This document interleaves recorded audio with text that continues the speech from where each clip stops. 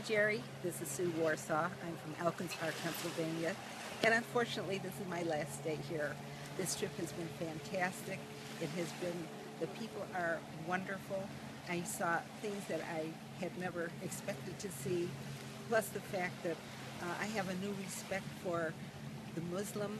I feel very safe here. They are kind, gentle, wonderful people. And I feel privileged to have been here and to have seen this marvelous country and to have Jerry. Absolutely, he's fantastic in really making a trip superb. Well, Sue, thank you for those kind words. But let me also, just for the millions of people who might likely see this, you said you're here, but you're here in Tunisia, but you've been traveling for a couple of weeks and we're in Algeria for a week before as well. Can you share with people, when you told your friends, family members you were going to go to Algeria and Tunisia, how did people respond? They asked why. That was the first question, why? And I said, because it's an area that I have not been to. I have been all over the world, and I wanted to know more about this area.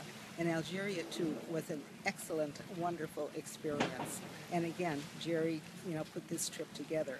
And our drivers were outstanding, and our tour guides, I can't say enough about them.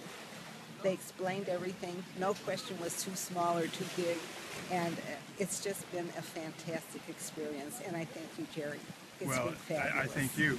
I want to just ask with a full disclaimer, I know it's been a couple years now that you were first planning on coming here, and then there was a revolution, and then there was a year or so ago there was an attack on some embassies.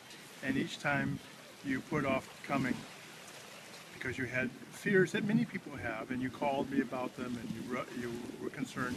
Now that you've been traveling in these two countries, did you have any experiences that made you feel concerned? How did you if someone were to ask you now, and you're in the travel industry yourself, if someone asks you about their concerns, how would you respond?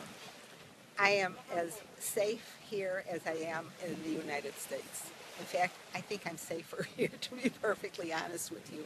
I have no qualms. I have had only positive experiences, and everyone has been so kind and so helpful and so glad to see us. We are few Americans who come here, and it's too bad.